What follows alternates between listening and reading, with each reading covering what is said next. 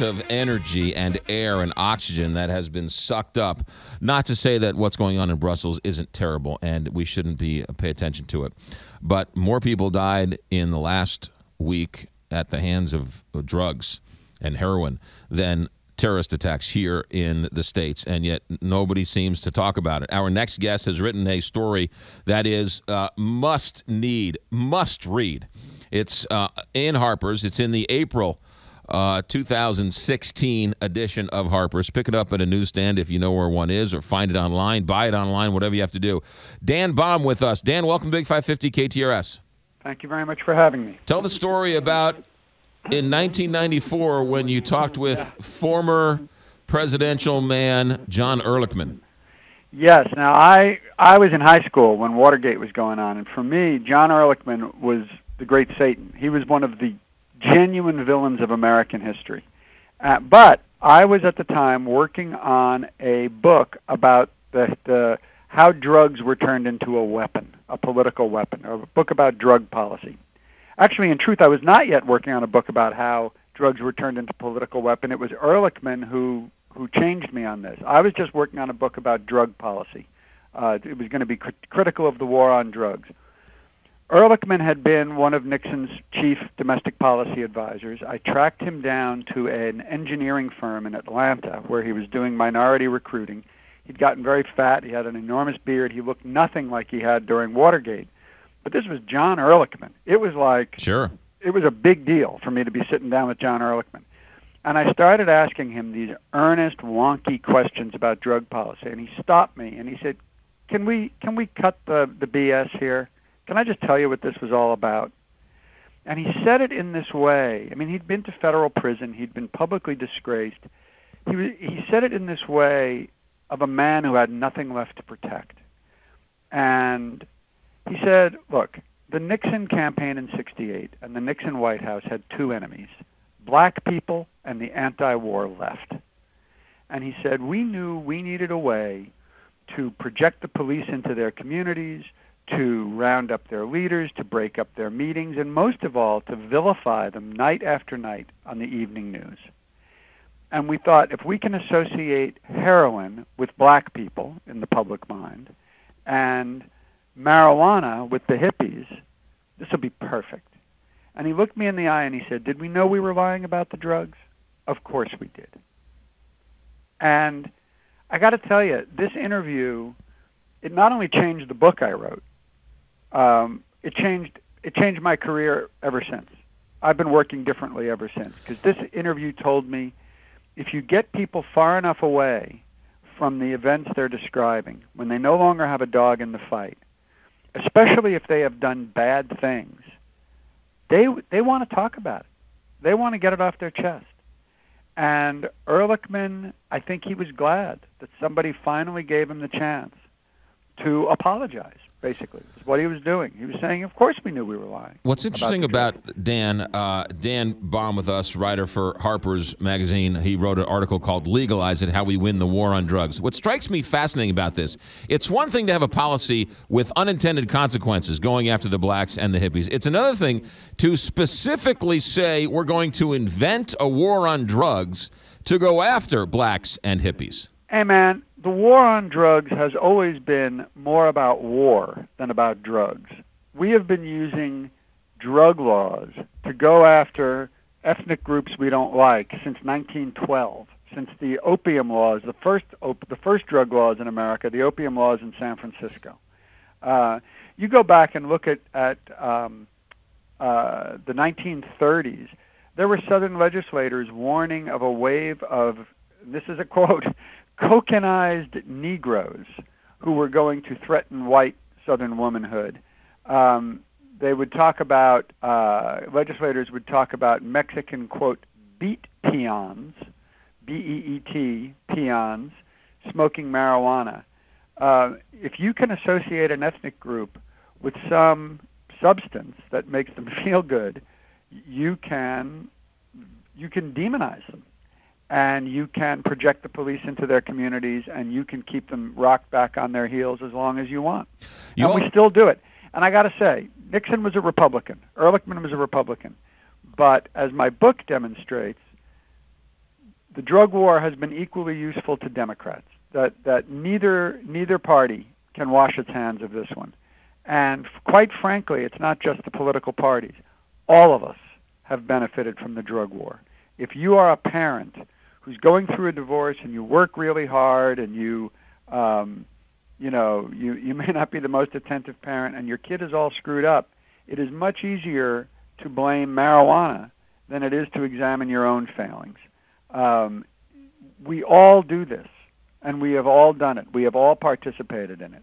And what's encouraging is finally the bill has grown so big that the mainstream is starting to see it, that this isn't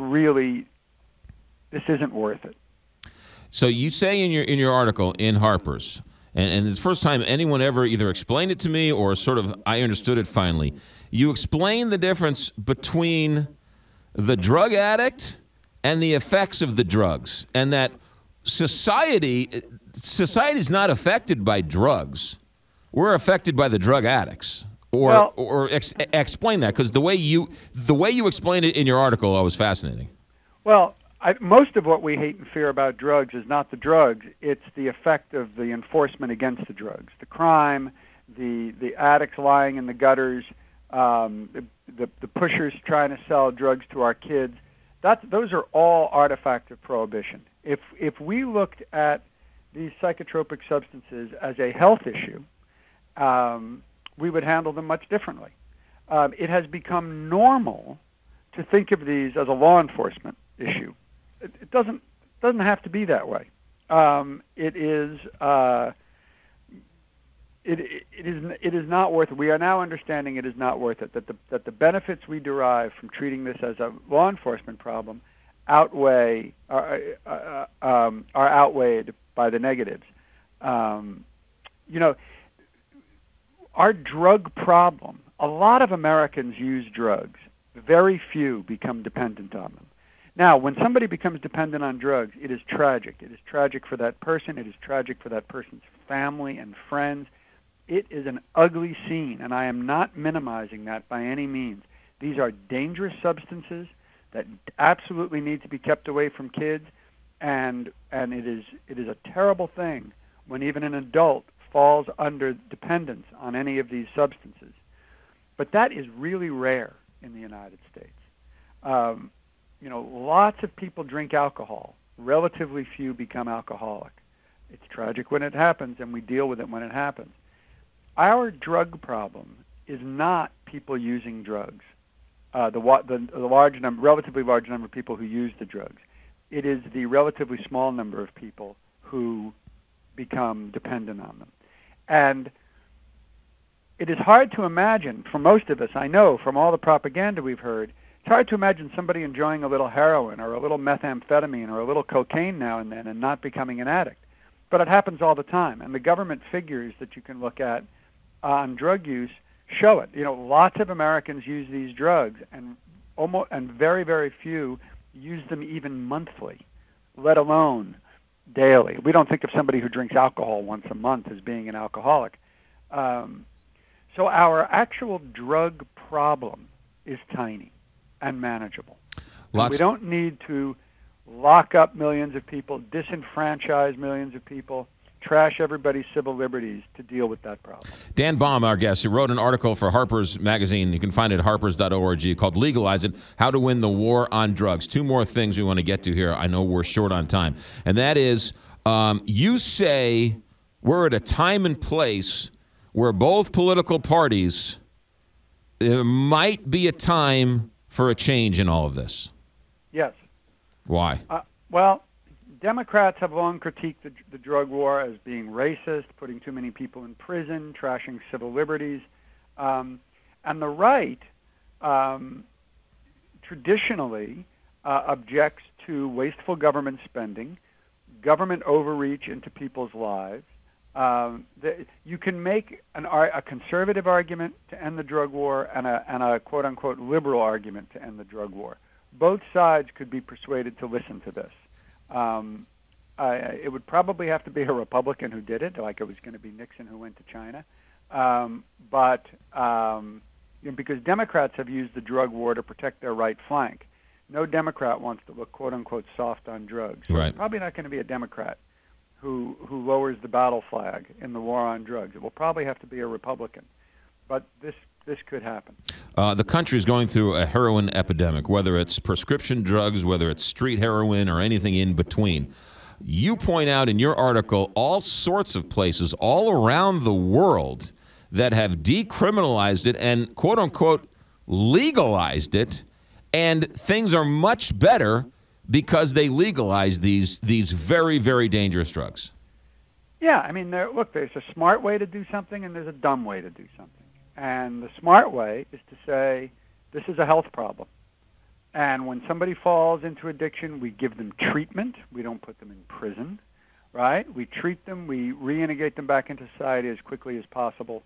And if we're not spending all this money on enforcement and all the terrible violence and corruption that goes with it, we can provide treatment. We can provide education.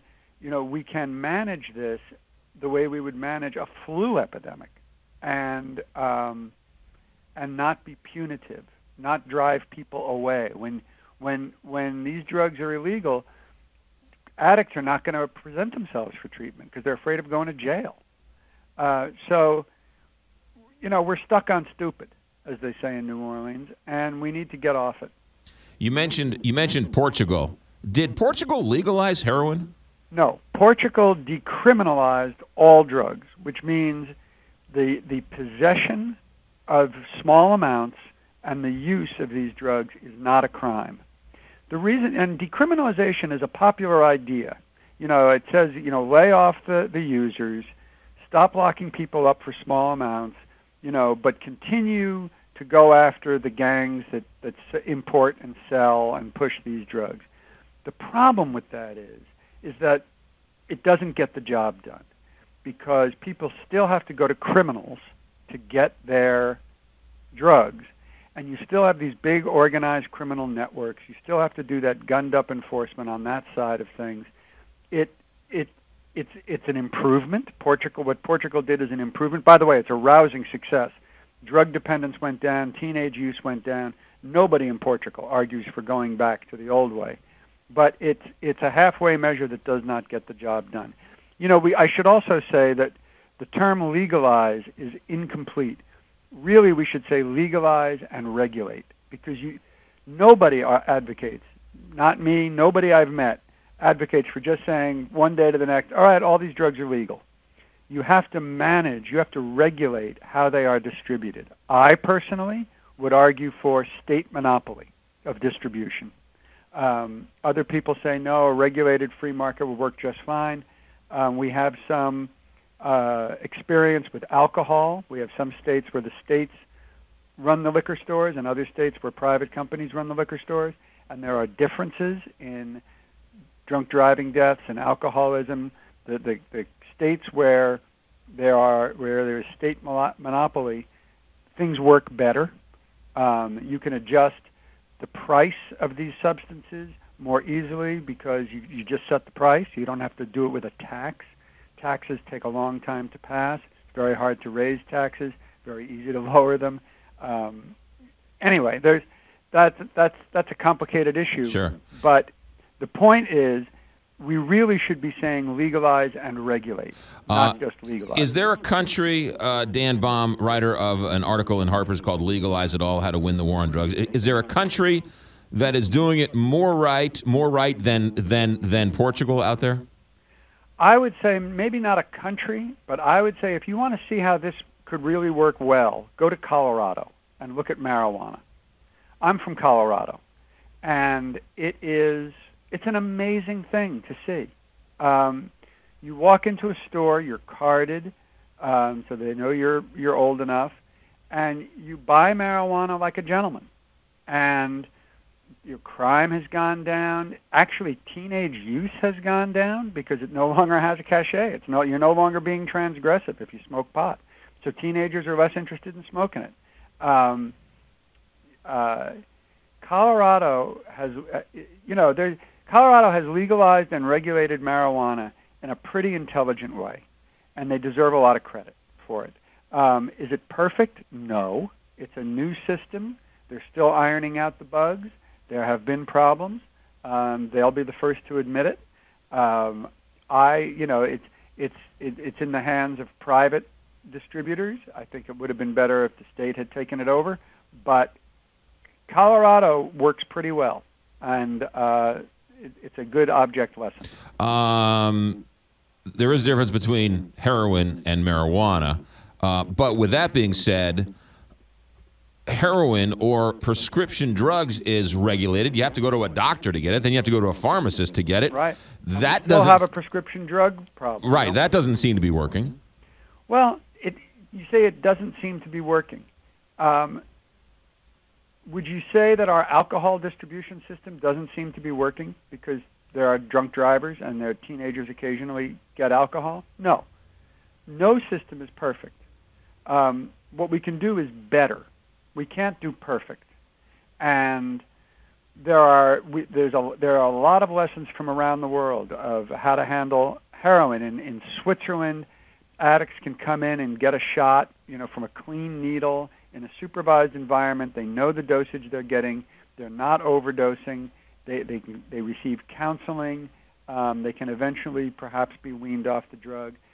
There are ways we could do this if we were willing to lay down our punitive nature and treat people dependent on drugs with compassion instead of contempt, and treat this whole thing as a matter of public health instead of law enforcement. Really interesting. Dan Baum, the writer of an article in Harper's Magazine, the April issue, also harpers.org. It's fantastic, called Legalize It All, How to Win the War on Drugs. Dan Baum, thank you for your time. Thank you. You got it. 9:26 here, Big